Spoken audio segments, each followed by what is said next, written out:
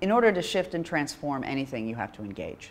And politics these days are so ugly and so partisan that I think a lot of women are stepping back and saying, you know, I don't want to go into that. I'll shift and change in other ways.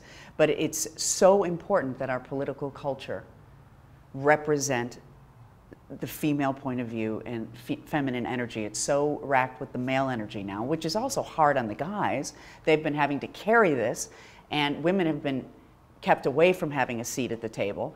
And now I think it's our obligation as women and men to step forward and take a seat at the table and be heard.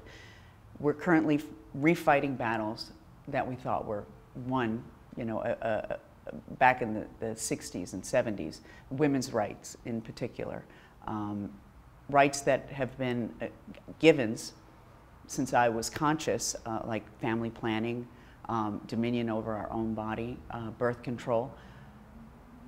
It's all coming up now to be refought, and we have people trying to define rape as legitimate or not, that we have these magic vaginas that somehow stop the pregnancy process when we're legitimately raped. This kind of discourse is so dangerous, and we need to engage our political process in order to transform this. And I think that we need to bring the feminine energy into politics.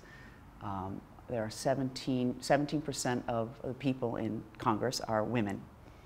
We are 51% of the population. I was at a fundraiser for women's Senate candidates, for Tammy Baldwin, Claire McCaskill, and Heidi Heitkamp, who were these powerful women like us. They're concerned about their kids. They're concerned about schools. They're concerned about their rights. They had great senses of humor, and I was like, I want these women in Congress. And Claire McCaskill had a really great point. She said, if we don't take our seat at the table, we're probably on the menu. And that really resonated with me. And what gives me hope, in my area of expertise, in entertainment, there are women who are like 10 years younger than I am, and it seems to have made just a huge difference. Those 10 years, there is an entitlement that these girls have. Tina Fey and Amy Poehler and Lena Dunham, where they believe that they have a place at the table, and they are entitled to it, and they step forward.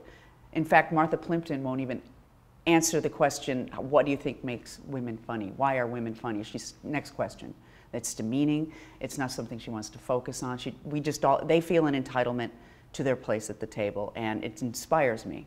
And if we can get these really cool women out there in the world to engage in politics, to step forward and take what is ours, and also at the same time transform the energy of our political culture so that there's equality, there's the feminine and the masculine come together, and we will work toward wholeness.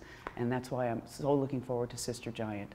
I think a bunch of men and women in the same place with the same intention to allow that feminine energy to be a part of our experience and meet the male energy and create a balance is so important. And I think this weekend will be so powerful, and I invite you to be a part of it, to be there.